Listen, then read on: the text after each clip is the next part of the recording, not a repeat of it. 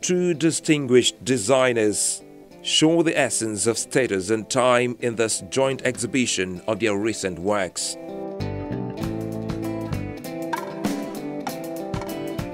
The idea is to give design a louder voice so it can take pride and place in the creative, as sometimes it's not the word on everyone's lips when art is mentioned in Nigeria. One of the pieces that I've done in the past is I designed a tableware collection mixing calabash pieces with porcelain ceramics, and that's a tableware collection of a cake stand, a fruit bowl, and also cup and saucer.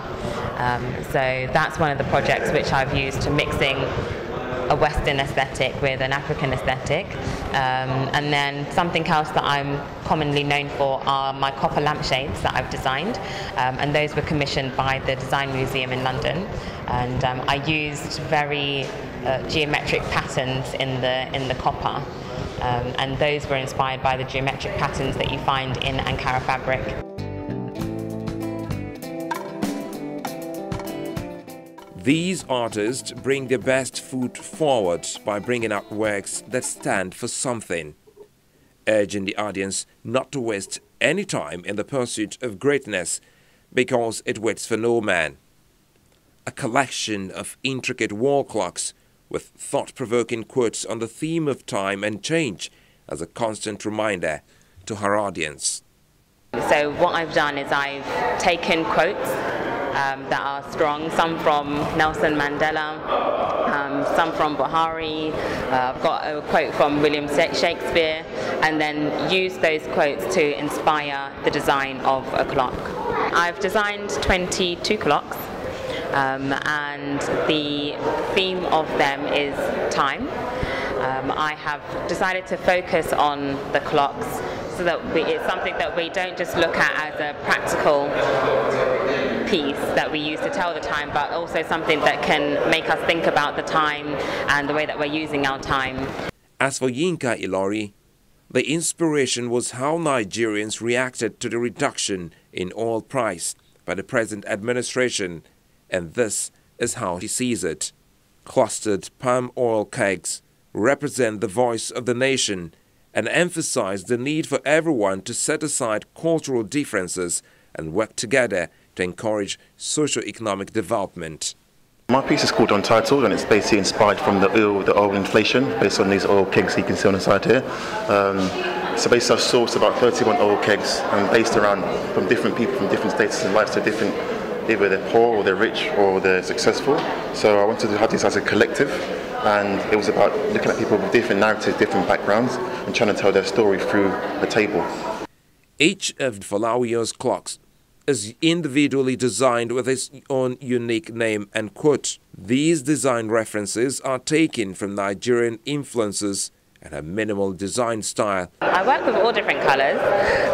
What I've done on this particular project is used some Ankara fabric that I've specifically chosen to match the quotes, different colours, multicoloured, and I've worked with those in relation to the concept of each quote.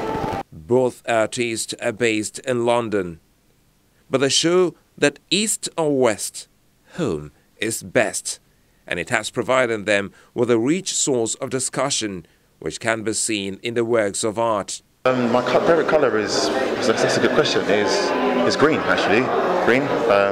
Not because it's green, white, green Nigerian flag, but I love the colour green.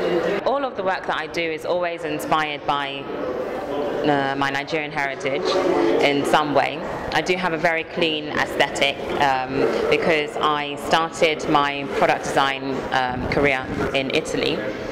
So I've really been schooled in, the very clean, modern style, classic Italian style design. But everything that I do design is inspired by Nigeria or some aspect of Nigerian artistry or culture. Yinka Ilori, inspired by the traditional Nigerian parables and African fabrics that surrounded him as a child. He is interested in exploring the relationship between function and form and his work sits between traditional divisions of art and design, bringing Nigerian verbal traditions into playful conversation with contemporary design. People, we take chairs and objects for granted, and I think all these objects carry really powerful meanings. So these old kegs are from different people, and from different backgrounds and different narratives. So I wanted to try and use this narrative and make a table and try and tell a narrative through these pieces of work and create some furniture from them.